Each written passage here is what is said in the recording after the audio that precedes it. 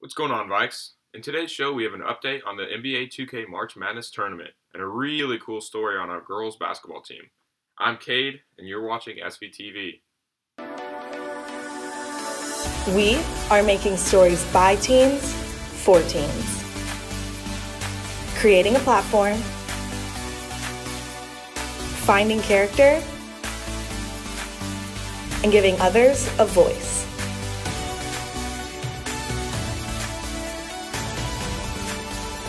This is SVTV. The school board is having a meeting to talk about graduation requirements, lunch money refunds, and a new learning plan. This will be live streamed but not open to the public, so check it out. The link will be in the description below. Washburn Tech students need to make sure they are watching their emails daily. Your instructors will be giving information on how your class will be online, and on March 23rd, you are required to log on to D2L. Washburn will provide a computer if you need one. It's been boring around here since no one can play their spring sport, but the basketball season for the girls was cut short as well. And they take it once again. On to Emporia. State bound for the Lady Vikes. A story of ups and downs was what the 2019-20 season was like for the Seaman High School Lady Vikes. The team had dreams set high for another state run this season. After beating Blue Valley Southwest in the sub-state finals, they knew they were destined for a state championship. Being with them all the time is something so special, and it's something I'm going to miss for the rest of my life. We feel like, in order to achieve something great, you have to practice it. And it was a serious moment, and we knew we had the team to do that. And we've been a confident bunch all year, especially during this 14-game winning streak. After beating Mays High School in the state quarterfinals, the Vikes celebrated accordingly. But little did they know this would be their last game this team would play together this season. Headed into the locker room, we were all so crazy, we were so hyped, we were chanting. At halftime of their game, the Kansas High School Athletics Association decided to cancel the remainder of the tournament. 2 minutes later, he literally came in and we're like, Tinsley, are you joking? Why are you being so serious? I just remember him telling us, life's unfair, and he's like, I know nothing I say right now is going to make this any easier. They took our heart this year, and they captured our hearts this whole season. And we're very proud of what they accomplished. Like I said, in my eyes, we're the state champions. So when we get back to school tonight, Mr. Monahan, we're going on to the main court, and we are cutting down the nets. A decision was made, and emotions were high, but the girls knew what they had to do. Cut down the nets. All of our student section came and watched us cut down the nets at midnight, and so it was really special. It's just cool to have everyone behind us, supporting us for this special moment. And that's a moment that they'll cherish forever. This decision was very hard for some of the girls to accept, especially for senior Chloe Carter. This has been our goal since 7th grade when we started playing together, to get to the state tournament, to win a state championship. And we had the girls to do it, and it was really emotional because I knew that was my last time on the court with my best friends. This tragic story has caught the attention of many local news outlets, and even SportsCenter. For one of your SC Snap submitted senior send-offs, Topeka, Kansas, and the Lady Vikes basketball team. They had their season cut short mid-quarter-final game with every intention on making and taking state for the first time in 19 years. Many of these seniors playing together since elementary school, and they've had their sights set on cutting down the nets since then. They celebrated their undefeated season accordingly after their final win. Trophies collect dust, but the memories that we made this season will be forever in our memory.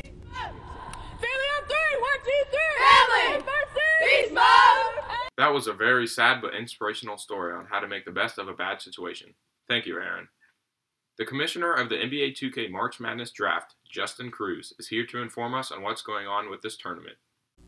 We had an exciting draft night last night for the SVTV NBA 2K tournament. The draft order was selected by a lottery where everyone was put in a fair playing pool and they were picked randomly. So the first pick overall, to little surprise, was the Los Angeles Lakers, chosen by Landon. Then the next pick was the Rockets, then Bucks, Warriors, Clippers, Nets, Jazz, 76ers, Trailblazers, Knicks, Celtics, Pelicans, Raptors, Nuggets, Grizzlies, Mavericks, Heat, Timberwolves, Magic, Hornets, Hawks, Pacers, Thunder, Phoenix Suns, Wizards, Spurs, Cavs, Pistons, and finally the Kings. So an exciting draft that we had, getting the tournament started right. And so some of the rules for the tournament are every game will be played with 4 quarters of 6 minutes apiece, all-star difficulty for every game. It is a best 2 out of 3 game style, and it is a double elimination 32-man bracket. So anyone can win, even if you've lost a game. So starting off the tournament right, we already have our first game over. Last night, Micah Kovacheski played Ike Pringle in the first round of the tournament, and Micah Kovacheski won 59-48, shooting 55% free throw or field goal percentage and 50% three-point percentage, making all 6 of his free throws. And the MVP of that game was Harden, scoring 25 points, 5 assists, and 5 rebounds. So, interesting games. We have a lot of games going on today as the first round will get wrapped up by Friday. Here is the bracket. So, as you can see, a lot of interesting matchups that we have. PS4, Xbox, eventually they will all meet. But, interesting games that we have today, and we will keep you posted. Thanks, Justin. Looks like the tournament is off to a great start. Seaman's own weatherman Josh has been hard at work every day to bring us the weather forecast we need to survive. Let's send it over to Josh with the weather after a quick commercial break. Hey, I'm gonna go home and watch some Disney Plus. See you tomorrow. Be safe. There's supposed to be a nasty storm.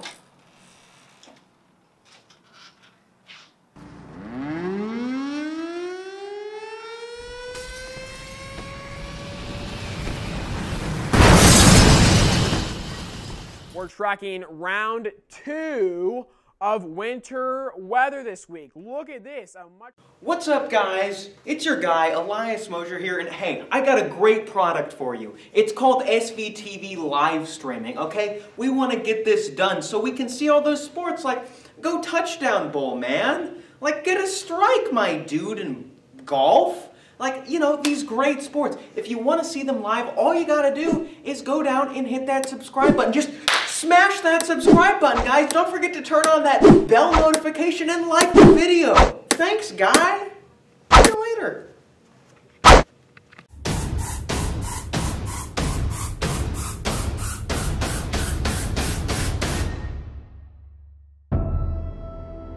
Good afternoon. We saw widespread showers and thunderstorms earlier this morning. It was pretty loud for a couple of hours. No severe weather locally, but as we take a look at this week's rainfall total, we're now up to 0.82 inches. The good news is that we should be done with rain for not only the rest of today, but the rest of this week. So that is where we should stay. What's happening tonight is the start of spring. That comes at 10:50 p.m. But what's going to happen is a cold front will come through right around that time and drop our temperatures drastically. And this is what we're left with for tomorrow. Now, these are wind chills, but still, once you factor in the wind, it's going to feel like 19 degrees tomorrow morning at 8 and 9 o'clock. Cloudy skies as well with breezy winds. Will slowly climb to wind chills in the 30s as winds start to relax and the sun comes out, which should warm us up into the lower 40s for temperatures. That is tomorrow. It's going to be a big shock to the system after mid to upper 70s for today. But again, we are dry over the next few days. It's not until Sunday that we see at least a chance for a few scattered showers to move in from the south Sunday morning, and then they'll move out later in the day. So this is our next opportunity for rain coming in for the second half of the upcoming weekend. And taking a look at the SVTV 7-day forecast, you can see that cool down, which is shown with highs in the 40s for both Friday and Saturday. That rain chance on Sunday, 51 degrees, and then we start to warm back up once again. It looks like Monday night into early Tuesday, there could be another round of thunderstorms. In the longer range, here's how things are shaping up. We are predicting above average temperatures overall from March 26th through April 1st, and near to slightly above average precipitation during that time frame. So that's your latest weather update. Now, Cade, back to you. Stuco and the Coronation event is still going on, and today's challenge is to bake something and post it while tagging Stuco in all caps for a chance to win a prize. Looks like it's my time to head out, Vikings. Make sure to tune into tomorrow to see what Mr. Monahan has to say about our future at Seaman. See you next week.